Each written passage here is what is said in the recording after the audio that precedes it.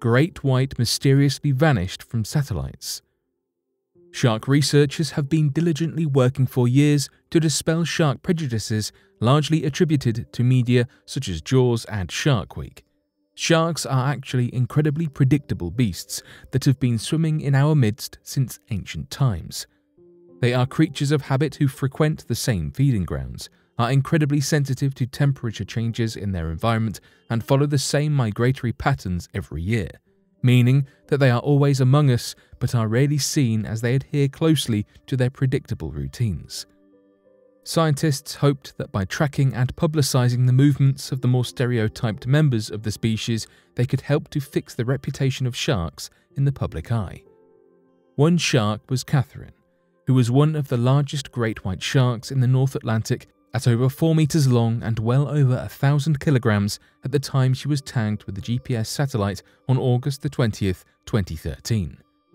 Her whereabouts being constantly broadcast to the public as she cruised the coasts of Florida made her an instant celebrity. At one point, she even had a Twitter account with 61,000 avid followers and fans all along the coast hoping to catch sight of her as she passed. She truly appeared to be the ambassador that researchers had hoped for, as the public delighted in sightings of Catherine and followed her live-stream tracking updates carefully. However, tragedy struck when on May 12, 2019, Catherine's location was pinged off the South Carolina coast, and then there was satellite silence, leaving her fans to wonder what had become of the massive great white shark. The satellite only pings when the shark's dorsal fin breaks the surface, and great whites can go months without ever seeing the light of day. Yet months passed and there was still no sign of beloved Catherine. Until, amazingly, almost a year later at the end of March, a faint ping reached satellites off the coast of Virginia. Believing it to be a ghost ping, researchers disregarded it until April, when 3 pings within quick succession proved without a doubt that Catherine was indeed back and believed to be bigger than ever. Since she was not a full-grown adult at the time of her disappearance, researchers estimate that Catherine will likely put on around 450 kilograms.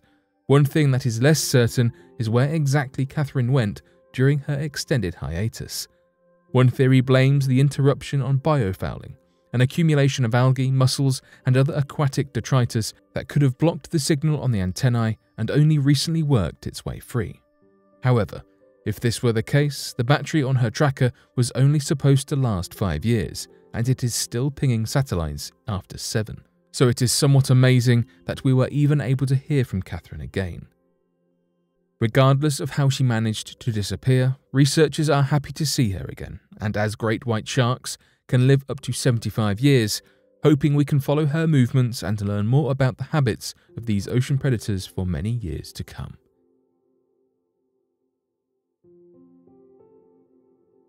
Poulnabrone Dolmen. Regarded as the national monument of Ireland, the Poulnabrone Dolmen is an ancient standing structure dated to go as far back in creation as 3800 BC. Located in an area known as the Burren, of which is a strange region of landscape in Ireland that researchers are still trying to research and understand to this day, the Poulnabrone Dolmen is at the centre of interesting theories surrounding ancient Neolithic people once inhabiting the region and creating burial structures for their recently deceased. Recent theory surrounding the burial grounds holds the sentiment that the current standing Poulnabrone Dolmen looks entirely different to its original design before degradation occurred over the past 6,000 years. Archaeologists believe that the original structure would have been semi-buried in soil surrounding the structure and contain a large number of stacked rocks on top of the dolmen to allow it to be seen for quite a distance in every direction. The presence of the Poulnabrone Dolmen itself also lends substantial evidence to the theory that the Burrens were home to Neolithic people more than 6,000 years in the past. Further research into the Burrens themselves show that unlike anywhere else in Ireland, the Burrens has an unusual temperature and climate when compared to other locations in Western Ireland, allowing the area to have one of the longest growing seasons in both Ireland and Britain, as well as providing a diverse location for rich plant growth and harvesting all throughout the area. This climate would have proven to be incredibly advantageous to any people wishing to build a civilization, with the first step of agriculture being established.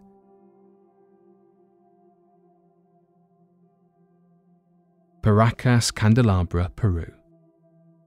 Found on the northern face of Paracas Peninsula in Peru, the Paracas candelabra is a mysterious prehistoric geoglyph. It is a strange design made from stones cut 2 feet into the soil. The geoglyph is 595 feet tall, and it can be easily seen from a distance of more than 19 kilometers from sea. The shape of Paracas candelabra is quite mysterious, and it is quite difficult to describe.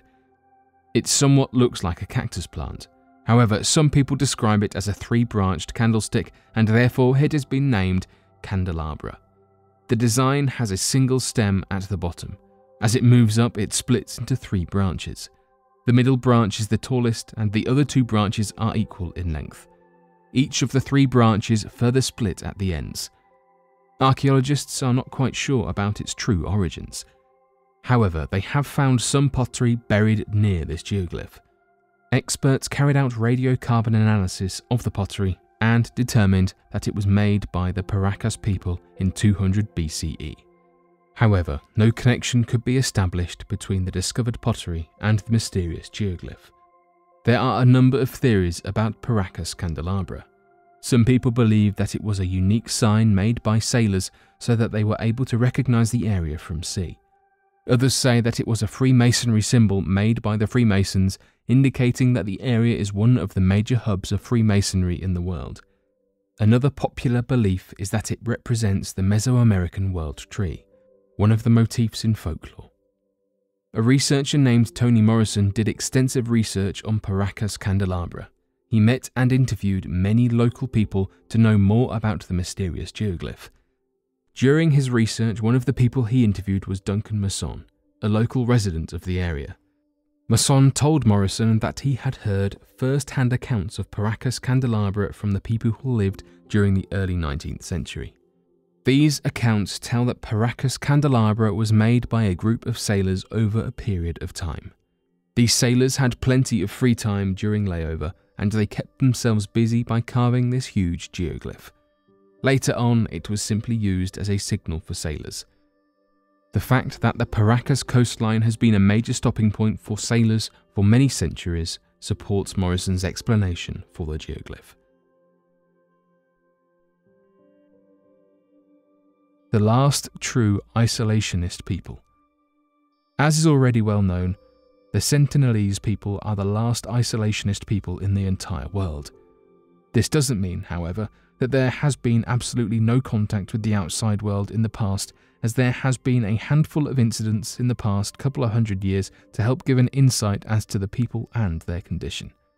Back in 1867, an Indian merchant ship had crash-landed on the shores near North Sentinel Island due to the massive and impossible to navigate reefs in the region.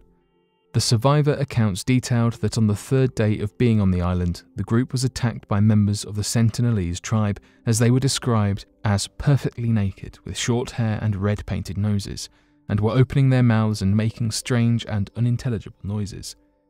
This led people to realize that perhaps the language of the Sentinelese tribe was something much older than anything previously heard, as the noises were not common to that of any other languages in the world. Interestingly enough, this theory was confirmed when Onge-speaking people from other Andaman Islands nearby were brought along to help translate, but claimed that the language spoken by the North Sentinelese was completely unintelligible and seemed to have no connection with their Andamanese language. This led to the very early realization that the people of the North Sentinelese island were much older than any other civilization or group of people anywhere in the world, as they did not have sounds common to that of Latin, Cyrillic, Romance, or any other form of popular and unpopular languages previously existing. Additionally, their hostile attitudes towards newcomers and their inability to find a connection between their language and others helped to contribute to their isolationist philosophy as an uncontacted tribe. Despite the tribe's primitive conditions, it has been discovered that the North Sentinelese are incredibly healthy and suffer from no genetic defects of any kind, as well as being of a much better health and condition compared to the average world population. This has been completely unexplainable, as to modern researchers, tribes from other areas found around the world usually begin to suffer from genetic defects caused by inbreeding that lead to deteriorating factors in regards to health and longevity. This mystery was only made all the more strange when back in 2004 a large tsunami had struck the island that many believed had completely wiped out the Sentinelese people. Not only did the Sentinelese people survive, but despite a small population surviving, still no genetic defects were found after repopulation and growing numbers from the small families.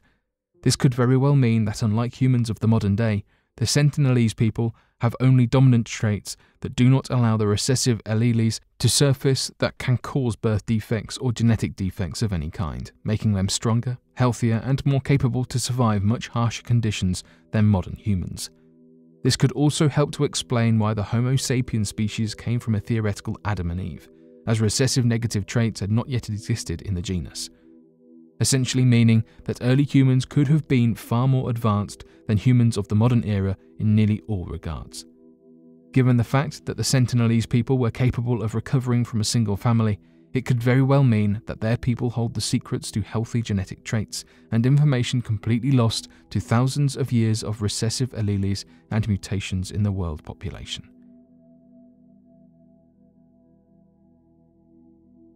Scientists announce a new form of DNA, named Hachimoji DNA. DNA, which is the building block of life, consists of 4 nucleotides. Each nucleotide contains a letter-labeled base, and these nucleotides are arranged in a double helix structure. The 4 letters or bases of DNA form pairs, and the arrangement of these pairs creates the genetic instructions. Since the identification of the structure of DNA in 1953, researchers had wondered if it was possible for a DNA with different structure and different number of pairs to be able to give birth to life. In February 2019, researchers were finally able to expand the genetic alphabet and create a synthetic DNA with 8 letters instead of 4. This synthetic DNA is known as Hachimoji DNA. Researchers believe that the creation of this advanced DNA has opened many new possibilities for medical research, and it can potentially enhance data storage capabilities. The interdisciplinary team of scientists worked under Steve Benner, who is a synthetic biologist. They made the synthetic DNA from scratch. This synthetic DNA with custom programming can provide the instructions that don't exist in nature. For now, scientists have only used synthetic DNA for novel purposes, such as creating new perfume scents, but in the near future, they plan to use the Hachimoji DNA for different medical purposes.